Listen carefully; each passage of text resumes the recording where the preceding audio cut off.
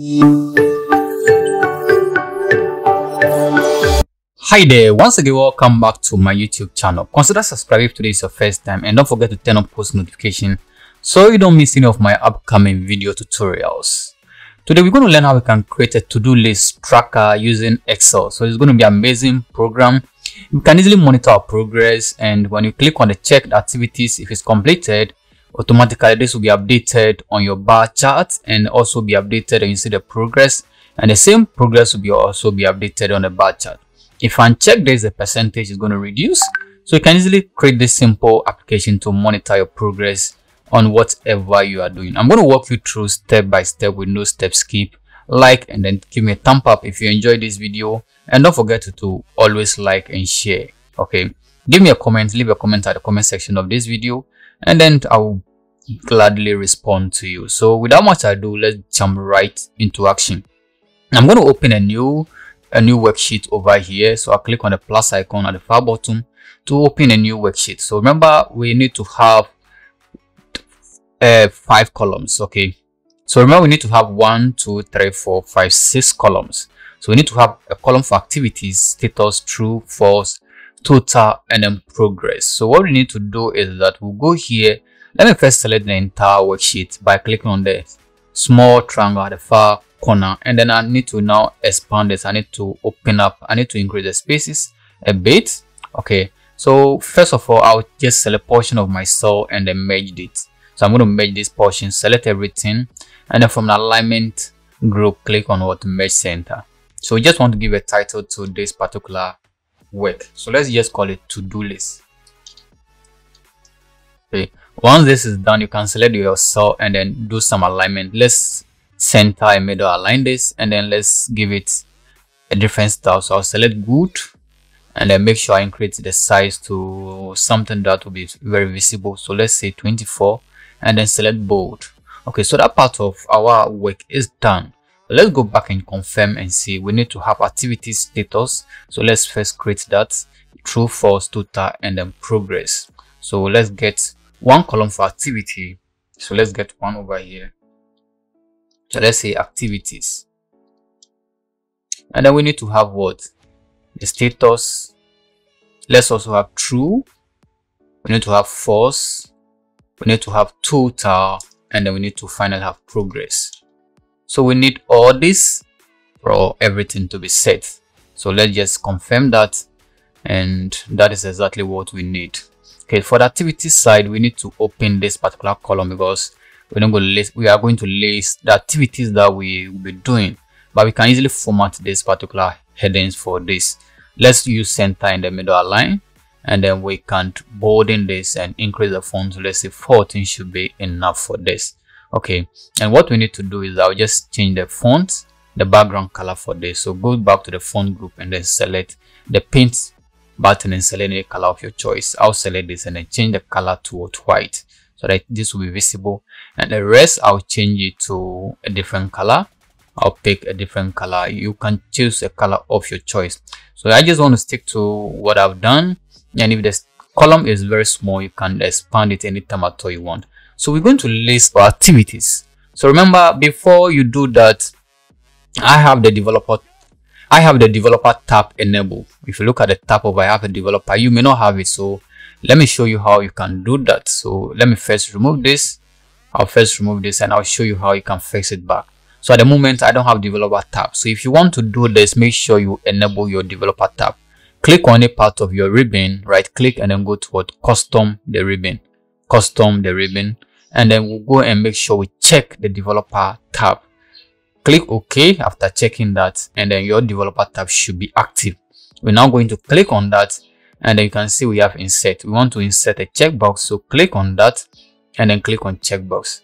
So now you can drag and then draw that checkbox here. So you can start giving this checkbox a name. Okay, you can right click and then click on edit text, and you can customize that text. So let's just put in some few activities based on your preference, so based on work you are doing. So let me say web design. So that is what I'm going to do. I don't need to go through the same process to bring checkboxes. I can just select this and then drag it. So I'll select this cell and then just drag it down. Let's say about 5 months to get the rest of my activities. Okay, so I just need to go ahead and then format this, change the labels for my activities. Let me just zoom in a bit. Okay, so right click and then you can format them. Click on edit text and we can change the name. So let me call this maybe graphic design.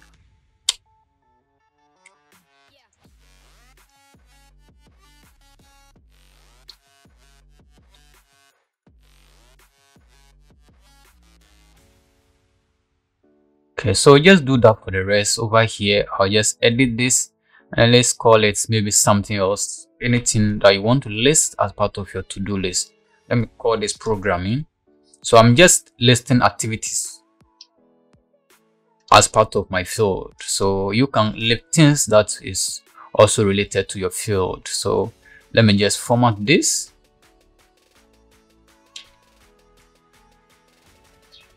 So I'll just call this UI design, UI/UX design.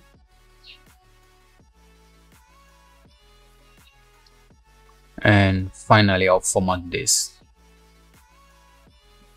So let me just call this anything at all I want. So I'll call it maybe IT training. Okay, so we are done with our activities. How do we fix the status? So check from the final work over here. The status is indicating whether true or false. So that is what we're going to do next over here. So personally, let me zoom in so you can see what exactly I'm going to do. So let's fix our status. We have to right click and then go to a format control. So just do that for just one of them. So right click and then go to a format control. Select format control and then you can see from here we have indicate. So you can uncheck this before you do that. There's nothing wrong with that. You can uncheck this before you do that. So personally I've checked this. You can do the unchecking before you do that. There's nothing wrong with that. So right click, go to format control and then you select what? The cell link. We want to display the status over here. So once you select the cell link, make sure you click on the status, okay, where you want to display it. So if I click OK from here, anytime I check this, if I check this, it should be changing to true. If I uncheck, it should be changing to false. So let's try that and then see. So let me now check this and see. You can see now it's changing to true. If I uncheck this, it's going to change to false. So we want to repeat the same process. We need to repeat the same process for the rest. So right click on the next one. Before that, let me just uncheck them and then when we are done we can practice this. So I'll right click on this, go back to format control, and what I'll need to do is to click on this cell and then click over here, and it's going to update this in that order. So let's repeat it for the rest. For now, let me just right click over here, go to format control, and then select here the cell link and then click on its related status. We'll do that for the last two. Right click, go to format control, make the cell link active and click on its related status, and let's do that for the last one. Format control, click on the cell link and click on the relative status. So now we are done with that. If I check any of them, it should be updating the status for me. You can see if any of this is checked, I should be getting the status update as expected. Okay, so once everything is checked, it will be showing true for all. Okay, so let's just go ahead. I want to center align everything, middle and center align. Go to the home tab and then you can do that.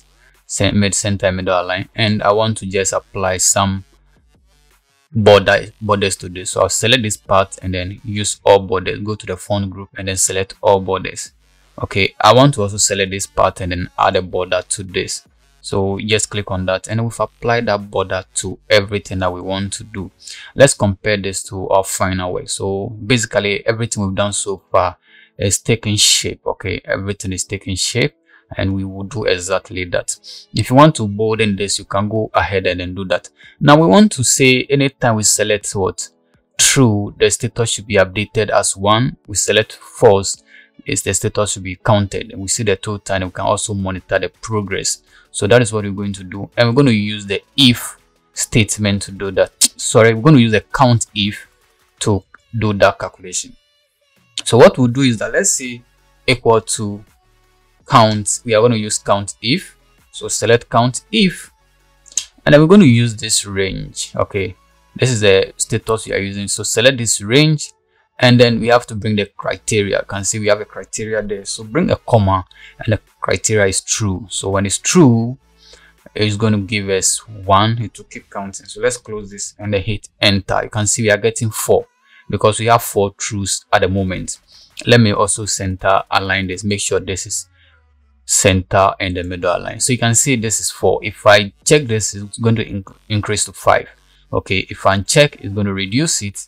It's going to reduce it. So I'm going to repeat the same process for the false as well. So type equal and then count if.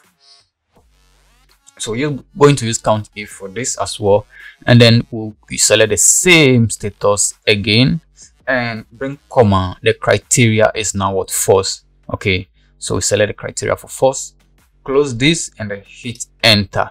So now you can see 1, 2 false, and then 3 true. So now we want to get a total. So basically the total will be equal to what?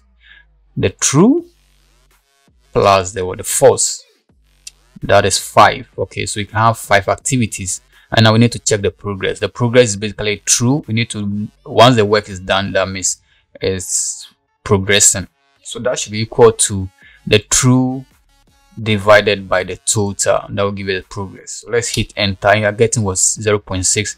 We basically need to convert this into a percentage. Okay, so from the number tab, just click on percentage. You can see the 0.6 will not be giving us was 60%. I think for now our work is almost done. Remember to like, subscribe, and turn on post notification for more videos like this, because there's a lot I have to share with you, and in order to enjoy that, you need to like and subscribe for more of that. So now we have already done majority or 90% of our work. What is left for us is to bring our bar chart. Okay, let's bring our bar chart to monitor the progress, and that is very simple. We just have to go ahead and select the progress. We only need the progress to do our bar chart. Go to the insert tab, and then from the chart option, you need to click and use any of the bar chart. I want to use the bar chart. I'll just select that, and then that is it. Let's reduce the size a bit, drag it, and then drag it down. And I think this is okay. I can position it somewhere here, and then we want to show the progress whilst we do the changes. Okay, if I do something like this, you can see this is monitoring, but let's try and then put maybe a bar on top. So go to the chart style and then click and then select this one. There's one here that will show the progress on top. There are several ones that you can try. There's another one here that is showing the percentage. There are a lot, so just go through the list and pick the one that will be okay for you. Okay, so let me just select this and see how this is going to look like. So you can see this is not displaying the percentage on it, but if I change it, it's still going to be giving me the update. If you want to add the percentage, you want to display the percentage, just pick, I think there's one here that will display the percentage. Okay, so this will give you the percentage of progress. So if I uncheck this, you can see it's going to reduce this to 80. If I uncheck the other one, it's going to reduce it to 60. So this will give you the progress. So this is just a simple to-do list that is going to help you track your progress of to-do list that you have. Activities. Like, subscribe, turn on post notification for more of such videos. So what I'm going to do is that I'm going to leave this file at the description. You can easily download it and then you can practice for yourself. Thank you so much. This is my giveaway to you. Remember to like if you've not subscribed, subscribe as well, and turn on post notification. Till I come your way again. Bye bye.